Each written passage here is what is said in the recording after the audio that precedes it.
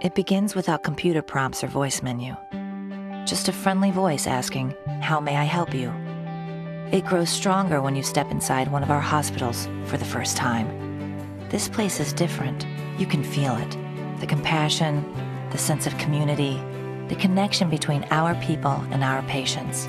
But it doesn't stop there. There's a spirit here that says, "You have cancer.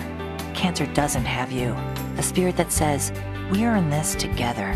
And it flows through every room, every smile, everyone, every day. It doesn't stop. It doesn't stop with advanced technology and treatment. It doesn't stop with integrated therapies.